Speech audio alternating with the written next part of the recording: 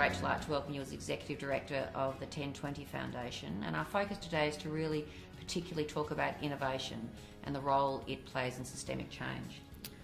What conditions are important to allow innovation to take place, do you think? Great question, something that we feel really passionate about because there's a real scarcity of conversation around what we need to do to drive innovation in the sector. So first of all, we've got to start with capital. This is the most important thing, that if we're not actually acknowledging the need for seed capital around innovation, we're not going to get any progress. Leadership and the political legitimacy around innovation in the social sector, we feel is lacking and really needs those conditions to give it that framework to legitimise the work. There's things like governance and enabling technology that are some of the foundations that need to come into place. Creating the right physical spaces is important. One of the things we're increasingly talking about is the need to get skills and resources, training right for innovation. And really importantly, I want to say here is that we need communities front and centre in this. You don't, in the business sector, get someone designing a new soft drink without bringing the end consumer in. So similarly, when we're talking about innovation here in the social sector, we've got to get those families and communities that are in the disadvantage coming in to participate and drive the design process. So how has the 1020 Foundation particularly focused on getting people in the system to move from the old ways of working into this new innovation incubating space?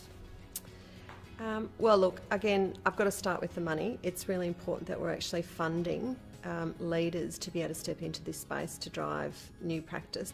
I think we've been really focusing on making sure that we're, again, creating the right culture and environment for learning, which includes setting up environments for learning, peer-to-peer learning for those communities that are working in this space, that we're talking about case studies of success, shedding the light on innovation, success stories.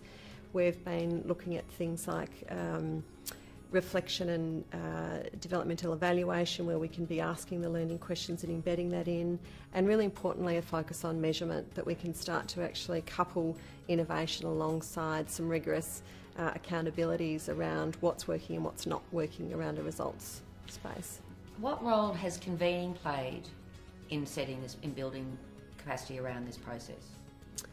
Yeah, really important question, Lizzie, because convening really is at the centre of driving the innovation, and some people liken it to a construction site where you need a project manager to coordinate the architects, the engineers, the finance and accountants. So what have you learnt about the art of convening? Oh God, a lot. So some of the characteristics that we have observed over time about what is good convening, a lot of it's about leadership.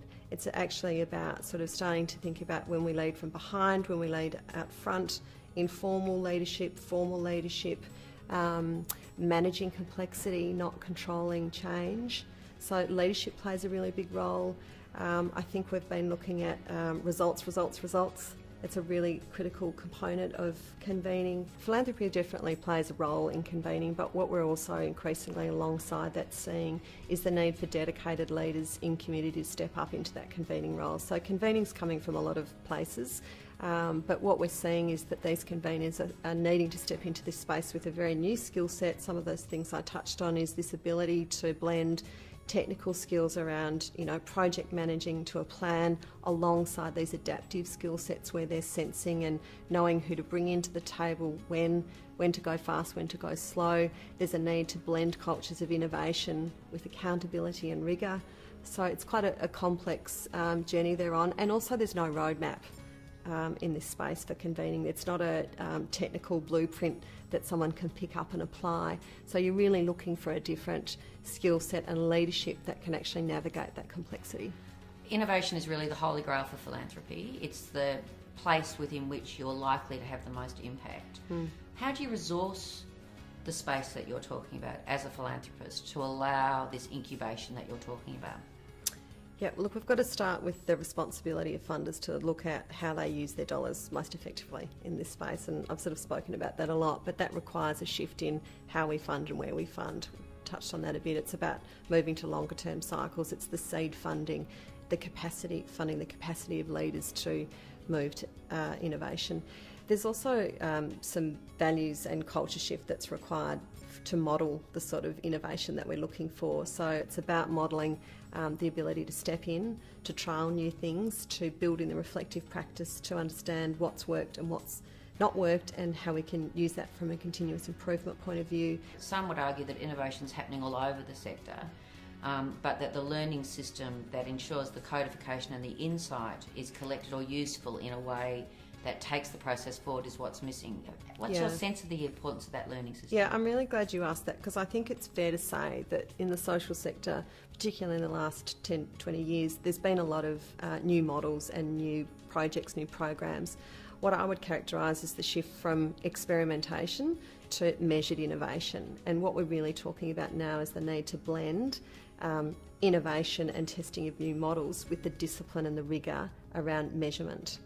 And they go hand in hand. The learning system and the innovation allow us to do that. So really important in all our work that there's investment going into building the rigour around the measurement and the shared measurement, so that we can actually get the data to understand what's working, what's not working, and use that to drive our decision making for continuous improvement. So it's quite a different model, if you like, of innovation when you've got that discipline and the underpinning of it with the data and with the measurement.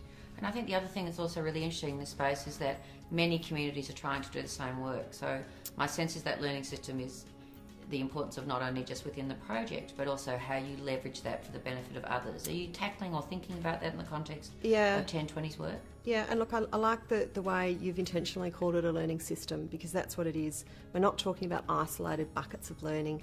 We're really at 1020 really focused on this notion of connecting learning on the ground for broader systems influence. And what we really need to do is to provide the right support infrastructure around the community so that they can come together.